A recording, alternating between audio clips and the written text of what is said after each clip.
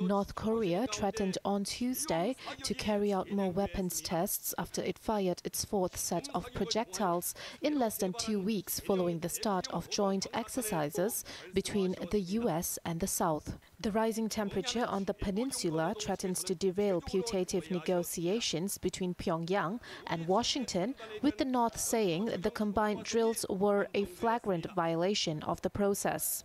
Pyongyang has always been infuriated by military exercises between the South and the US, seeing them as rehearsals for invasion. But in the past, it has tended to avoid carrying out missile tests while the war games were taking place. The speed of its statement on Tuesday was also unusual, coming within an hour of it carrying out its launch rather than its usual practice of a day later.